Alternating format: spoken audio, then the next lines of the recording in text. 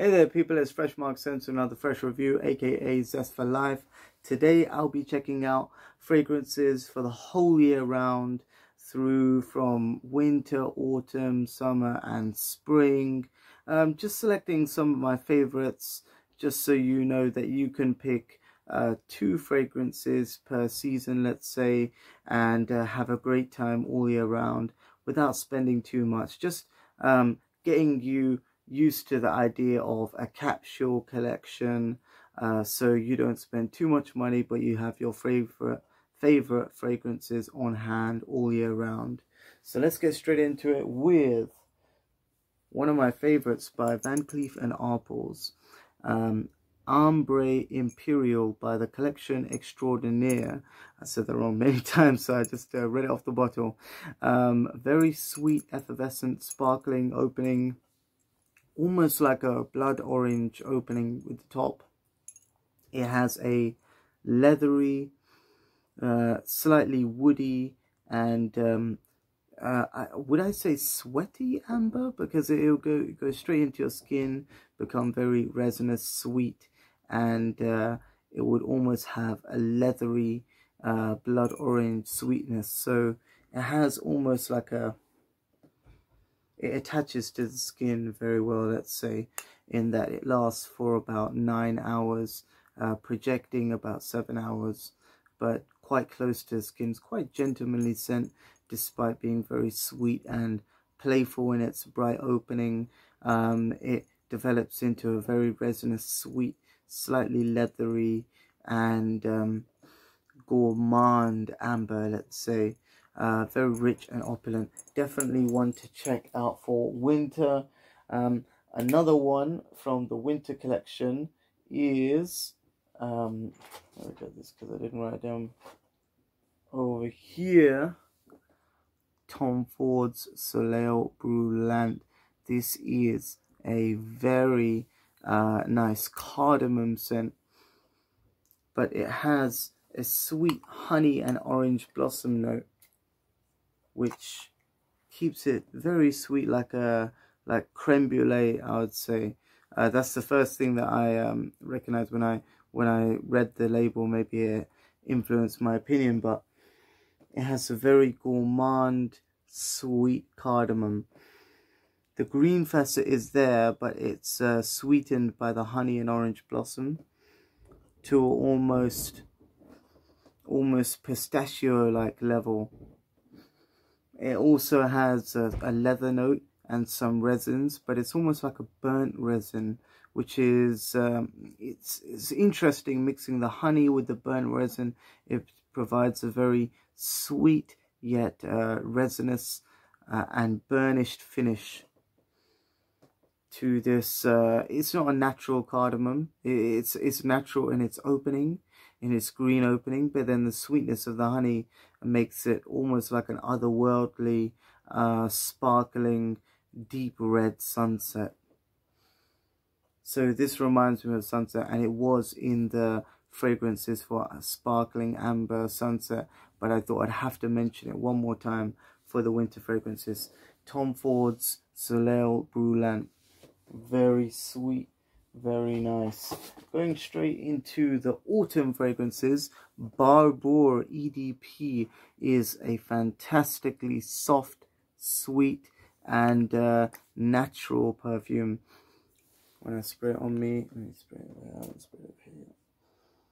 Okay, so you get the rose, you get the sandalwood. There's Bulgarian rose in here. Makes it sweet, soft, slightly powdery. The sandalwood is creamy.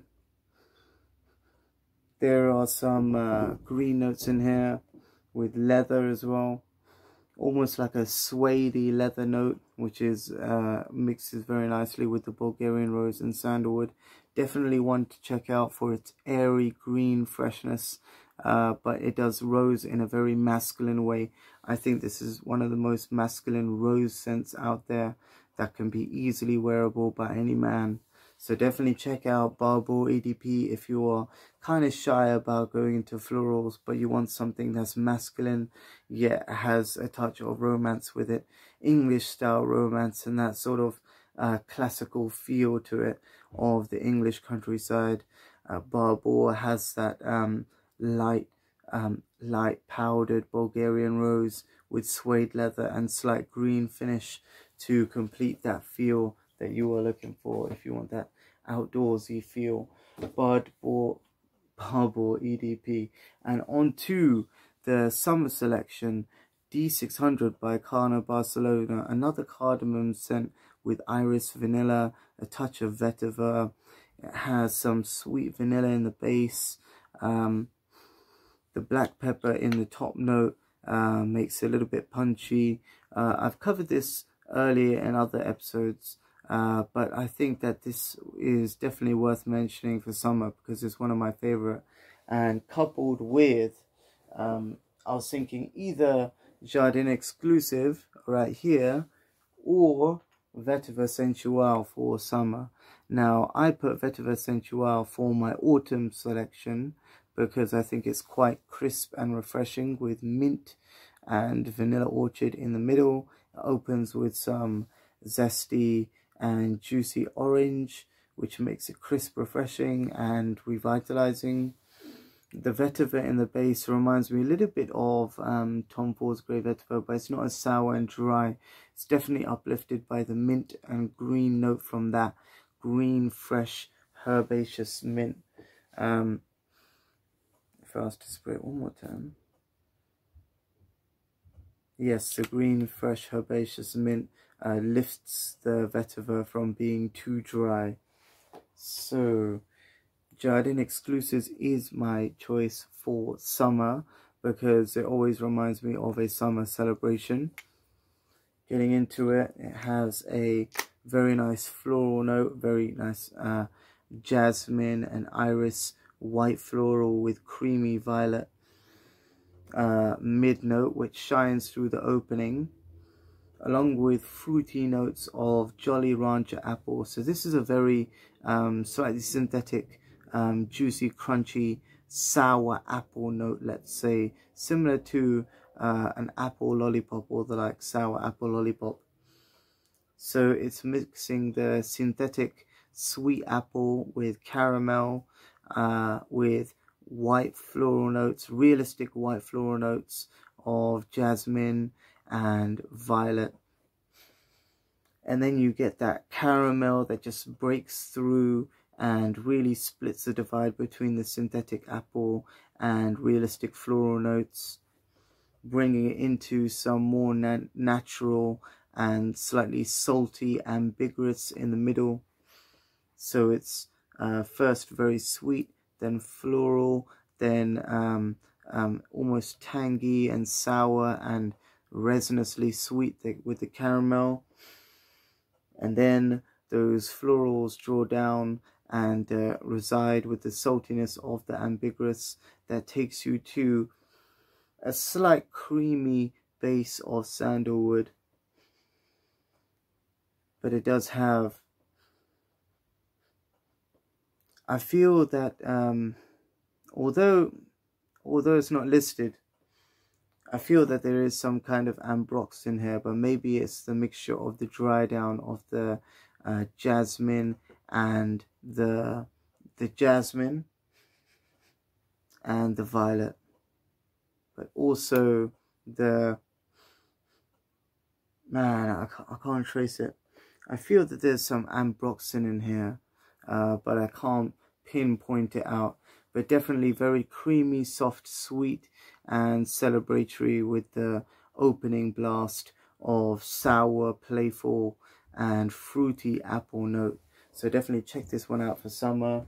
It's gonna blow you away with its crazy, natural yet sweet flavors. Definitely a celebratory fragrance for that reason that it turns heads. So the next one I have is from the spring collection. Now we have 3 in the navy for something salty, fresh, and vanilla with aquatic notes, vanilla and sea mineral notes, and I think it has juniper in it as well. Let me just remember what is the fruity note. Yes, it has juniper branch with vanilla and aquatic notes. So this is quite simple, salty, sweet, fresh, green, aquatic, and revitalizing, similar to Versace Dylan. No, Versace Dylan Blue is more aquatic and fresh, but not as vanilla. Similar to Versace Blue Jeans, but it has a vanilla note in its revitalizing characteristic. So this is a springtime vanilla option for those who think that vanilla can be too cloying in summer or spring. Definitely check out this, and the salty aquatic notes will mingle with any sort of sweat or anything you do have and put a sweet fresh vibe on it. So this is definitely a refreshing perfume for great top up, and also a great one for going out if you want to be revitalized on the first spritz before going out on a very hot spring day. Hopefully those days come soon, because we had a few storms, but whatever, fingers crossed with the weather. Always stay hopeful. The next one is Sicily by Mansura. This is, I don't want to say sissy, by the way. I almost always say that. So fruity blast opening of mandarin. There's pineapple. There's apple. Very juicy, very fresh, very sharp. We get some. Oh wait, yeah, we do get the same. We get the same kind of jasmine in here, but it's not mixed with as much violet. And I think that there's a almost raspy base of sour, sweet, and sharp, acidic fruits that make a general fruity note in this perfume that really separates it from the rest of the Mansura lineup. Sicily by Mansura has the most fruity profile. This is number one. Then we get something like a Jardin exclusive, which mixes fruity floral with caramel. And then we get our final one, which is just super fresh. Now this has Wild Python by Mansura, has white peach and bergamot. It also has a very nice orange blossom note. So orange blossom mixed with white peach.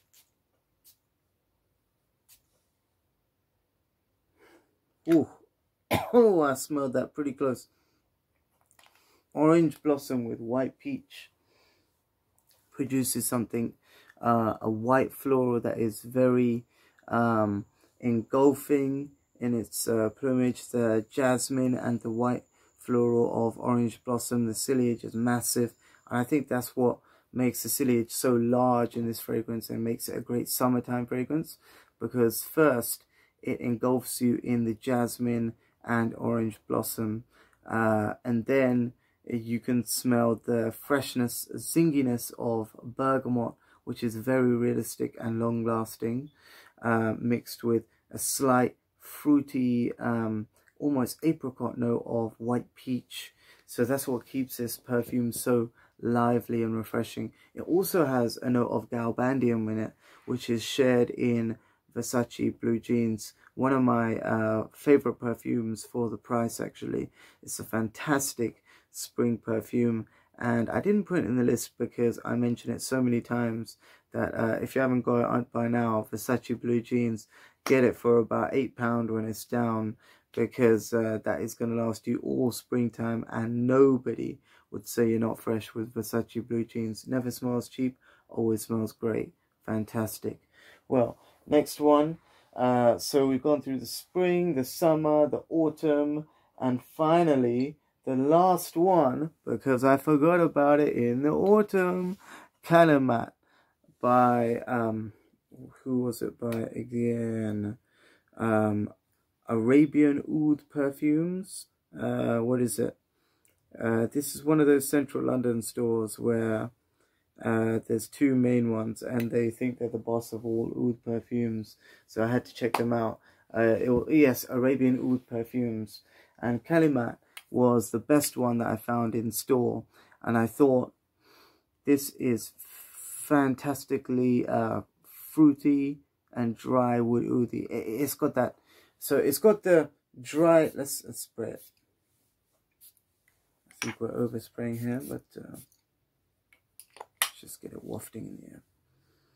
So the first thing that hits you is the honey note, which is in the middle, whereas at the same time it has a juniper berry note, which is almost like blueberry. So you get a blueberry and honey mix, which is very fruity, delicious, resinous, sweet, and then you get the cashmere wood oud note. So it's like a dry oud wood note, which isn't too bitter, but it's very woody, natural, smooth, slightly creamy like sandalwood, but more of a dry wood like nagamotha. Slightly, as I said, bitter, but the dryness of it is not overbearing because it has that creamy facet mixed with the honey and juniper berries, as I said before. Those are the main three standout features of this, but the way that this is blended is very nice. But I think the longevity of it, I get about 6 hours, and it's not as much as I would have thought a perfume at this price would cost, because you get this for about £85, and I've had perfumes from Givenchy that last about, Givenchy Dentum and any of the line last about 7 hours longevity, and this is just about 1 hour short of that. So it's good longevity if you want to wear it at an event or going out, but don't expect it to last all night. I would actually, I mix this myself, Calumet with K Eau de Parfum to produce something that I call K Oud.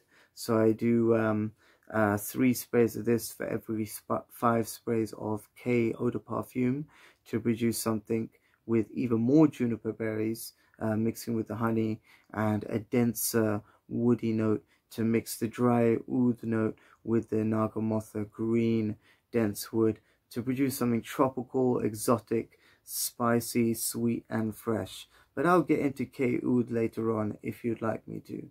So these are all the perfumes that I've been reviewing today. We got the summer perfumes, we got your autumn perfumes, which are a little bit sweet, sensual, natural, fresh, green, slightly minty, and your winter perfumes, which are usually quite resinous, warming and comforting.